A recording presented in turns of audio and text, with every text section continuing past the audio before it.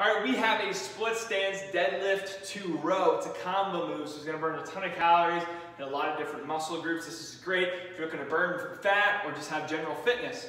So what we're gonna do is have the barbell in one hand. Of course, you can grip the skinnier part of the bar, or you can grab the higher part, whichever you prefer. You're gonna have a split stance. So if my right foot is forward, okay, then I'm gonna hold this weight in my left hand.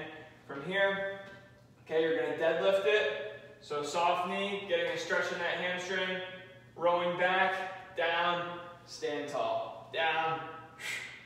Now when I'm doing this, I wanna make sure that I'm not turning my hips inward. I wanna keep those hips nice and square, squeeze the glutes at the bottom of the move so I'm not feeling this in my back, and then stand nice and tall. Okay, the range of motion is not a big one. It's just like a normal split squat or split stance. You're not going back too far. You're gonna feel the stretch in that hammy. That's how you do a split squat, landmine, dumbbell, a split squat. A split stance, deadlift to row.